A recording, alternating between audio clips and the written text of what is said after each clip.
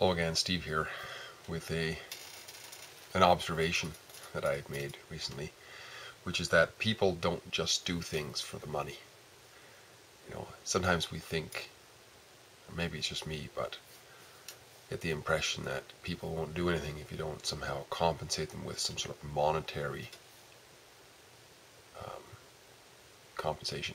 I mean, well, of course, people do lots of stuff. Because a lot of times we pay for stuff, go watch hockey games and all kinds of sporting events and go to clubs and what have you. But I'm talking about actual responsibility. And of course, that's obvious too. I mean, we have kids and we have family obligations, or what we call obligations. We do those without monetary compensation. But things even outside of that, and a case in point is, which I come back to over and over again, is organizations, voluntary organizations like Toastmasters.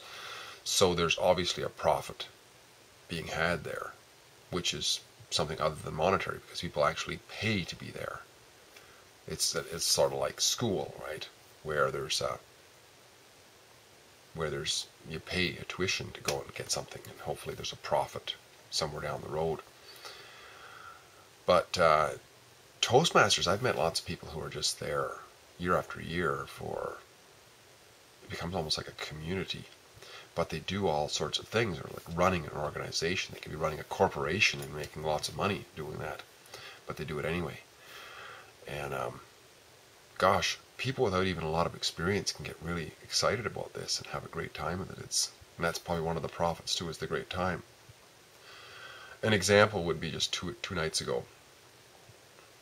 One club that I'm associated with, which is a very new club. I mean, the club's been around for a long time, but the people who were there originally just all disappeared basically, and this club was left with just a few people with no direction really. And but with the dedication of a few, we were able to build it back up again, and now it's a very vibrant club.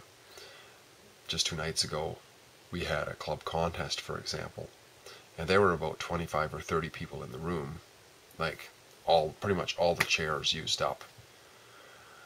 And for an hour and 3/4, we had 6 humorous speeches and 6 impromptu speeches, in the reverse order, mind you. And the whole award ceremony and awards given out, interviews, 6 interviews. Some of the funniest humorous speeches I've ever heard. I mean, we're talking stand-up comedy quality. And these were people who are new, fairly young, enthusiastic. They're not getting paid. They're paying to be there. And some of them, this is an executive committee, some of them put a lot of hard work into other meetings of organizing the events, and out of pocket sometimes for photocopying and this sort of thing, and bringing over Timbits and whatever has got to be at the meeting. I mean, this is dedication on the level that you'd see at a somebody's job.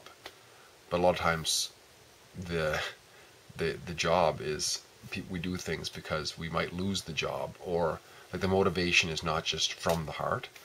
But a lot of this seems from the heart. So I think it's an example of how people do in fact do things that are outside of their family and outside of entertainment, just straight entertainment, for other than monetary purposes. I know another guy who's he's retired. He's a retired farmer, and he's always involved in the leadership side of keeping the organization running locally, and spends a great deal of his time, because he lives way out in the boonies somewhere, drives in to go to events and do presentations, and always has a big smile on his face, and really encourages new people to. It's like he becomes. There's a reward inside for seeing the effects of trying to help people out, and that feeling that goes with that. It's certainly not a paycheck at the end of the month.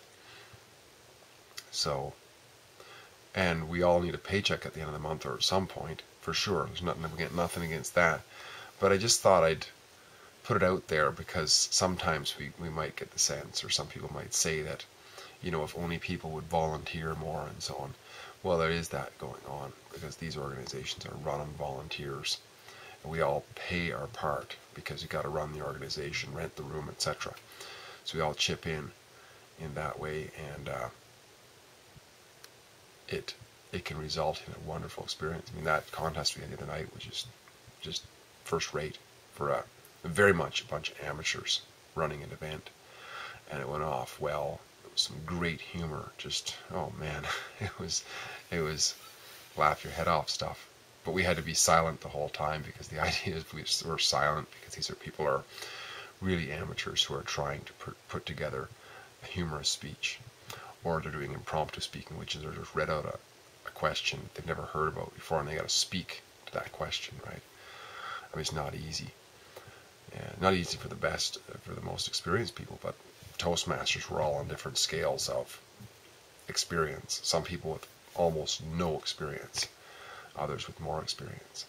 But the whole idea is learning while doing, right? Rather than just bookwork learning while doing. Well, just a few comments on how people, this being evidence that people will do things, in fact, take on responsibilities and help others and improve themselves and so on, without the need for monetary compensation. Great chatting again. Steve here. I'll talk again soon. Bye.